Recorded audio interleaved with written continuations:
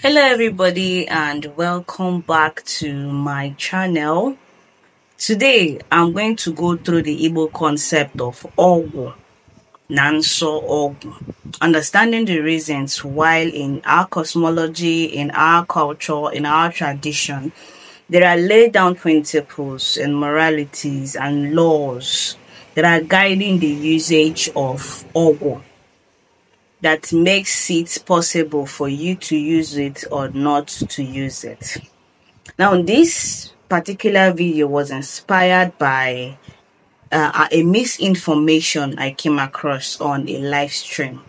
Now, the Dibia was more or less trying to advertise his Ogwa. What they use it for, they say it is a wealth attraction charm. You use it and you gain favor from people, all those nonsense. Now he now went ahead to say that that particular charm does not have any Nso. And when I was scrolling to, because I didn't really want to pay attention to the live stream, I was kind of in between, but that's kind of grabbed my attention. And I'm like, is there any charm in our cosmology, our custom, that does not have one sort of Nso or the other? Now, he also even made mention of, because he was trying to overhype that particular charm because he wants people to buy them, and he was dishing out so many wrong information. Unfortunately, people that were listening to him were buying into that ideology, and it is a shame. So this is why I decided to make a video and also write an article that I published on my blog on this particular topic. Ogwu na Nso Ogwu. Why does an Ogwu has an Nso? Why does it happen in our custom, in our tradition? Now, Ogwu, of course, you can call it charm or medicine, and Nso Ogwu. These two terms are closely intertwined and associated with one another. This means that you cannot talk about Ogwu without talking about the accompanying Nso. If you go to a Dibia and a Dibia prescribes an Ogwu for you, it is also going to tell you in the Pife Ogwana. So this is what you should do for this Ogwu. This is what you should not do for this Ogwu. This is a taboo that is associated with this Ogwu, and you're not expected to, defile such taboo.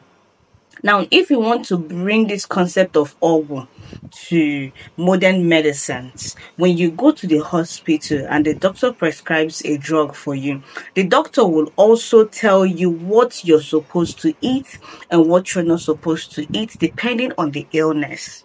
They could also tell you that if you want to drink this drug, you should take this drug in this particular time of the day. Maybe take it once afternoon, night, or take it only at night, or take it with water. Don't take it with alcohol. Don't take it. So there is some sort of a law or a guiding principle that is attached to Ogwu. When we now talk about either we are making reference to Ogwu in form of something mythical, or making reference to Ogwu in terms of modern medicine. But the truth here is that Ogwu has an established principle that guides it. Now, personally, I define Ogwu as an alchemical configuration that is used to express an intent. Now, the intent could range from intent to heal. Maybe you're a Dibia, you will see that the intent of you or the Dibia configuring the roots and the herb, it's because they want those roots and herbs to heal you. Now, we could have the intent to acquire things. It could be to acquire success. It could be to acquire financial freedom. But the Ogwu performs that function. You use that Ogwu as a way to express that intent in regards to acquiring financial liberations. Now, it could be intent to protect, it could be intent to fight wrongdoings, it could even be intent to manipulate or to entertain through the creation of illusions. We call it ifeaju, the infliction of psychic dizziness. This particular expression of intent of ifeaju, it is more popular when we go for masquerade activities. For instance, in my community, Newi, every August we have this festival, Iriji Igbo. Now, during this event, we have masquerades, different kinds of masquerades that are coming out to perform. And some of these masquerades, they are coming with some sort of charm, Agwu, that they are going to use to perform and to entertain. Now, before you know it, they will start doing what we call Agwu. They are trying to know who is more superior, or whose charms is more superior, or whose protective, guide or whatever is more superior to each other.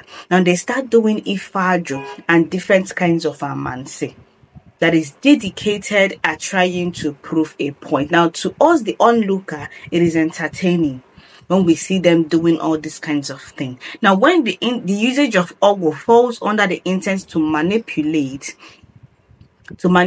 another person, it could be to make somebody to do what they don't want to do, to kill, or to basically to just do something that it is socially unacceptable.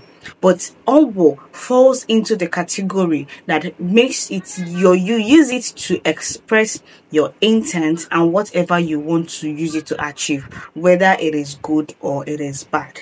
This is why the definition or the various aspects of Agwu is determined by its intent. If the intent of the Agwu for you is to use it to protect and to promote your life, then it is Agwu. It is a good one. It has a positive impact in your life. But if the usage of that Agwu is malignant, it turns into what they will refer to ajo Agwu, or boro ajo Agwu, a bad spell or a bad charm.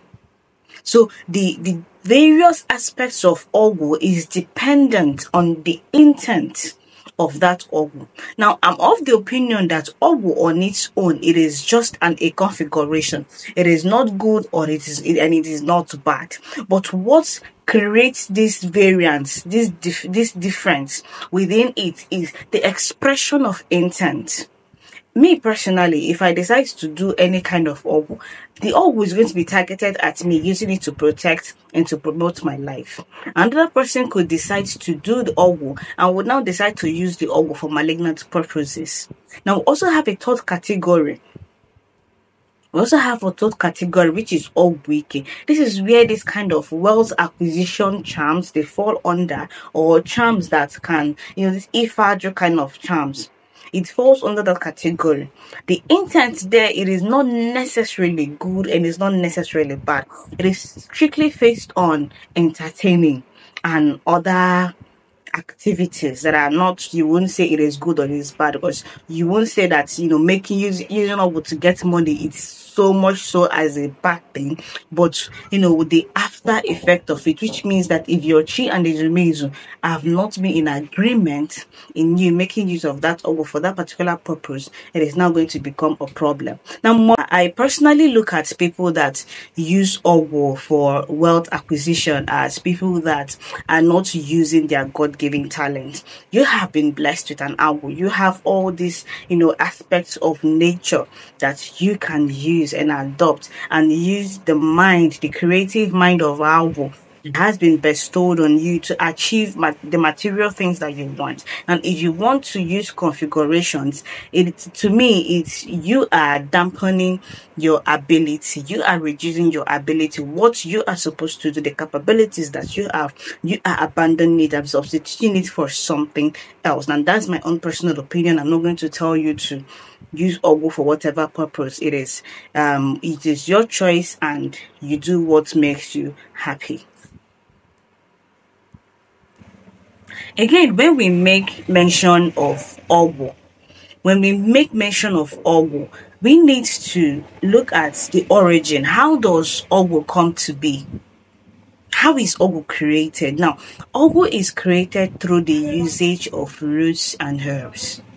I've not necessarily seen any Ogwu, any charm that was configured without roots and herbs as their base items that they use to do the whole configuration.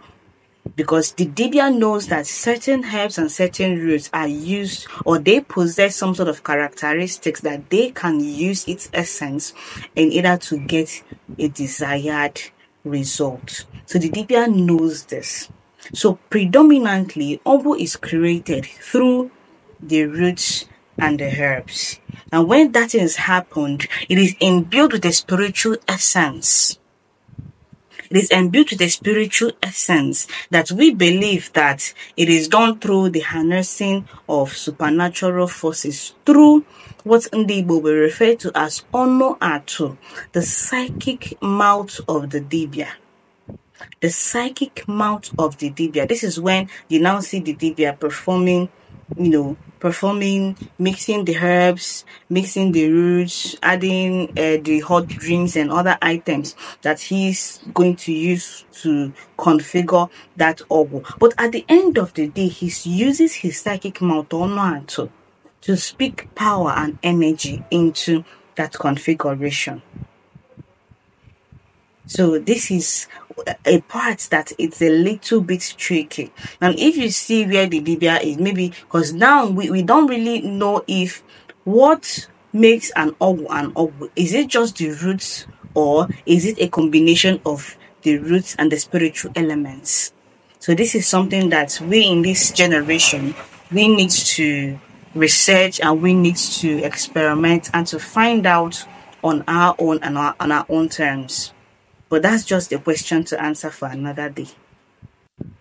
Now, in this segment, I'll be talking about the role of Nso taboos and reasons why Ogwu has these various taboos. Now, Nso refers to as taboos or prohibitions that accompanies the usage of Ogwu.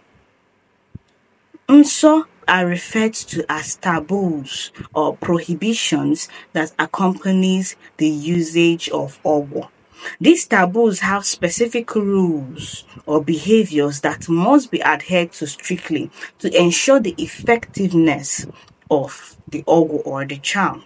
If these taboos are broken, it is believed that the Ogwu will lose its efficacy or could cause harm to its user.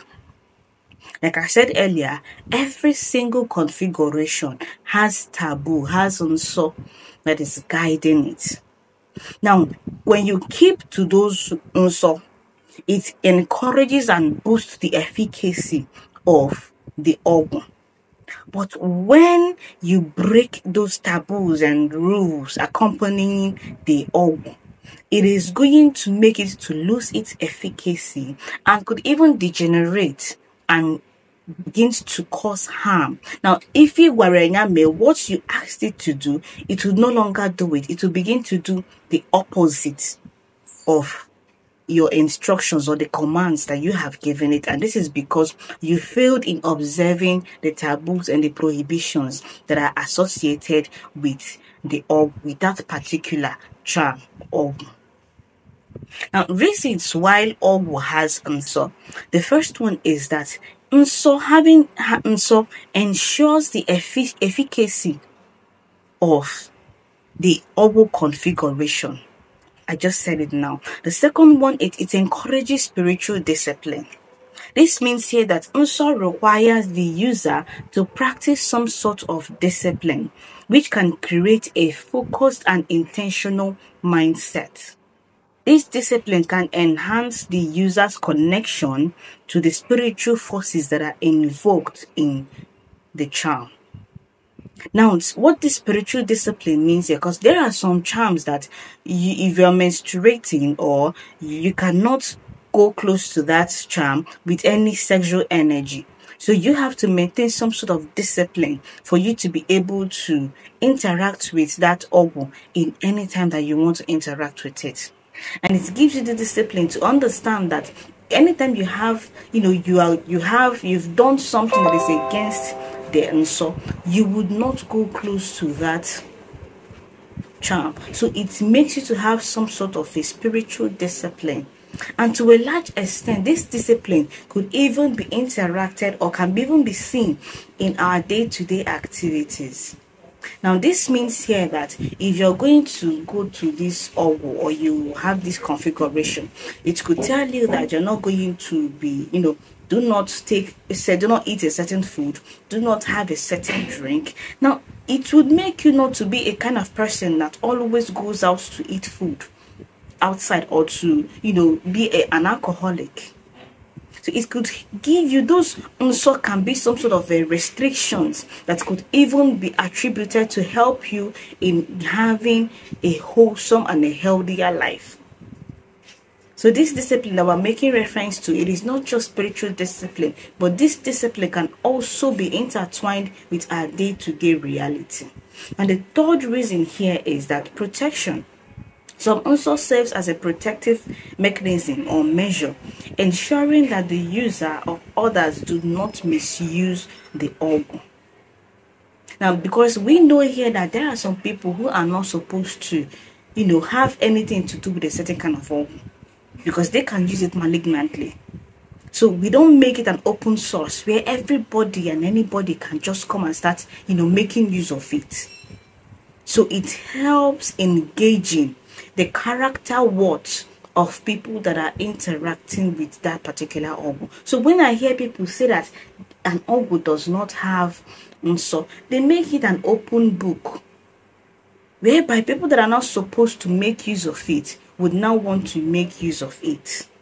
So it becomes an aberration of culture. And the fourth reason here is that respect for the sacred. By adhering to Nso, the user demonstrates respect for spiritual and cultural traditions surrounding the Ogwu. This respect is crucial in maintaining the integrity and sanctity of the Ogwu. And the fifth reason here is community and social order. Now, taboos associated with Ogwu also reinforces communal norms and values, and this serves as a reminder for cultural and spiritual benefits that binds the community together. Now, we know that Nso Ogwu, or taboos does not just exist in our interaction with Ogwu. We have Nso Obodo, Nso Chi, Nso Agwu, moralities and taboos that exist in different aspects of our spiritual life. Now, in a situation where in a community we've been encouraged to conserve a particular animal that we refer to as a spirit animal, like in my community, we do not kill snakes. So I can say that we use that opportunity to conserve that species of snake.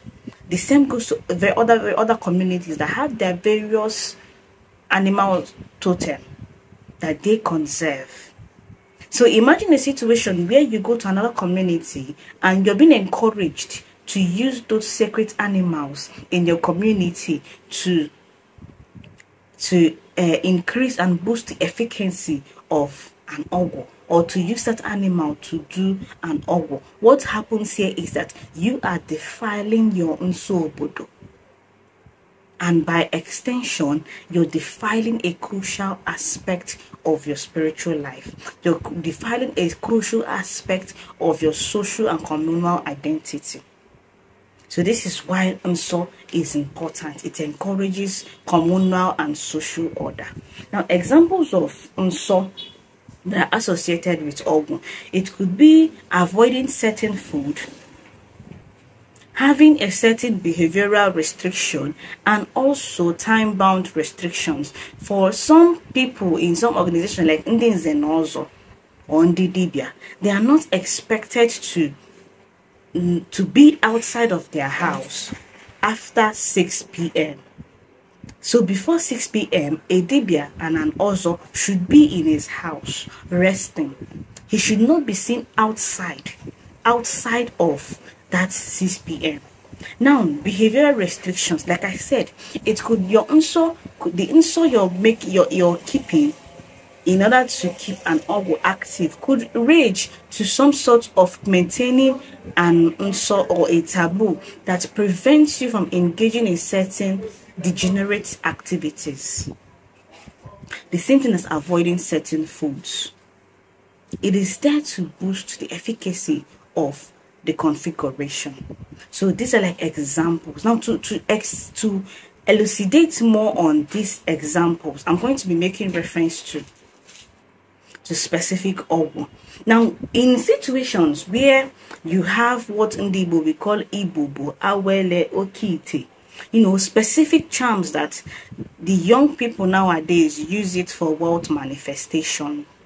Now, these particular kinds of Ogwu, they come with restrictions such as preventing a pregnant woman from coming close to such configuration. That place you keep or you kept that Ogwu, a pregnant woman is not supposed to go there. A menstruating woman is not supposed to go there. You would not go there with any sexual energy. And to some extent, some of those Ogwu like Ibubu, they are not supposed to be kept on the floor. So each of these Ogwu, they depends. It varies. It is not a situation of one shoe fits all. It varies depending on the person that constructed or instituted or configured the Ogwu, the charm for you. But I just use this example as like a general rule of thumb. And for some of these Ogwus, they will tell you that you should not use it to cross a large body of water, because they are afraid, or they will think that the water energies are going to nullify the efficacy of that shrine, of that Ogwu. So this now, you know, becomes example of different and varying Nso that a person should keep on or maintain in order to maintain the efficacy of any charm that he or she has configured. Now, it is also very important to note that these various restrictions, taboos, prohibitions that accompanies Ogwu are one of the reasons why Ogwu is proscribed or is seen as non-existent in our culture, in our tradition. This is because most times you can never really keep to these taboos of Ogwu. Especially the more strong the Ogwu is, the greater its taboo. So to avoid having issues with something that we don't understand, something that could cause us problems in the future, our ancestors would rather not engage with Ogwu, except in situations of need, not even want, of great need. Maybe in time of gross injustice, in time of hunger, in time of war and violence. These become situations where our ancestors will come together, because these Ogwu are not something that an individual embarks on. It is something that has to be communally acceptable. Everybody comes together and say, okay, we are going to do this thing and we want to use it for this purpose. And the moment that they achieve what they want to achieve with it, they destroy it.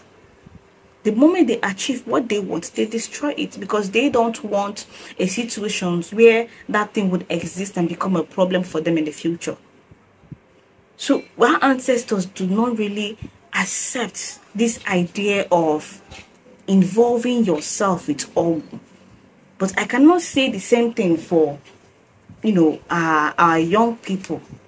This is why we have an increase in young people dying. We have increase in young people dying, increase in psychosis, increase of different ailments. Even if we've gone to the hospitals and tried to get a solution, it just happens. This is because we don't know what is happening. It could be spirit infused. It could just be something that is natural that's happening to them. But we just see it as the increase in young people searching for these Ogwus becomes one of the reasons why these things are happening to young people. So I don't know if I'm able to, you know, teach you something today about Ogwu and Nso Ogwu and reasons why Nso Ogwu are important, and the various kinds of Nso that we can see, or we can see in using these various charms. So I would leave here, and I'm going to jump on the next video that I want to make today. And if you have any question, I would like to hear from you. I'm going to like to hear your comments, your suggestions, and if you want to reach out to me, I'm going to leave my IG. You can reach out to me on my Instagram, and we could have a conversation on this if you have anything that's troubling you and you want to have a conversation on this. But I also want you to subscribe to this channel if you're interested in learning about Igbo cosmology, Igbo spirituality from an ancestral perspective. So until next time, yeah guys, yeah.